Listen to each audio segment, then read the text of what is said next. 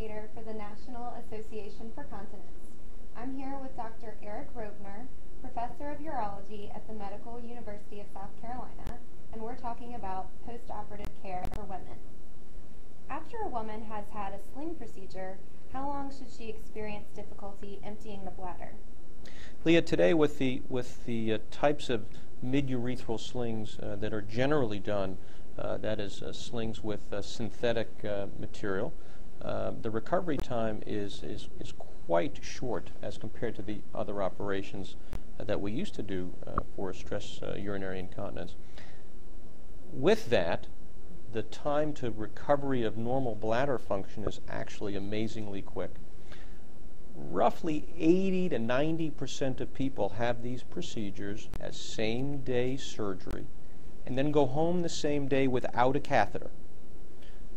Occasionally, patients get admitted for a variety of reasons, anesthetic reasons, and sometimes, again, about 10, maybe 15% of the time, individuals have difficulty urinating immediately after the surgery and require a catheter for a day or two.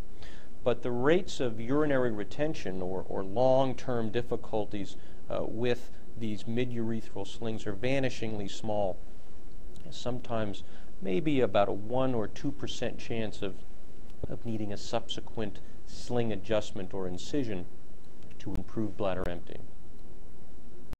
How should a woman care for herself after a surgery like this? Can she bathe, swim, and have sexual intercourse? Immediately after the surgery, I generally recommend that patients avoid sexual intercourse for about 4 to 6 weeks. The surgery is done vaginally. The sutures generally, or the stitches or sutures generally dissolve in about 3 weeks, but good tissue healing requires about 4 to 6 weeks.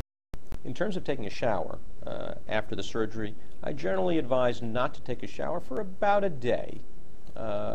We should avoid taking a bath for about 2 days and then can resume those types of activities.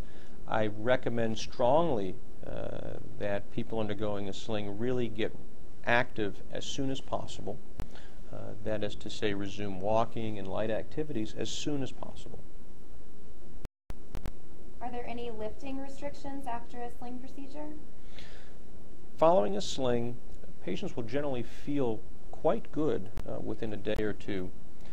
It's generally recommended to avoid heavy lifting, 20, 25 pounds, a couple of gallons of milk, if you will, for about a month. That allows healing of the sling and actually avoids putting any excess undue tension on the suture lines, on the stitching that we so assiduously put in. Are there any times post-op when a woman should contact her doctor? There are several reasons to contact the doctor after a sling procedure.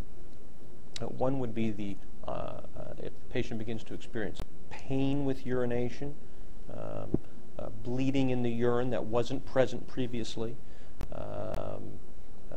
difficulties urinating, that is, difficulties getting the urine started, or even just as importantly, if the leakage all of a sudden becomes much worse following the surgery as opposed to what it was like just prior to the surgery. So those are the things that should alert the individual to call their surgeon because something else might be happening.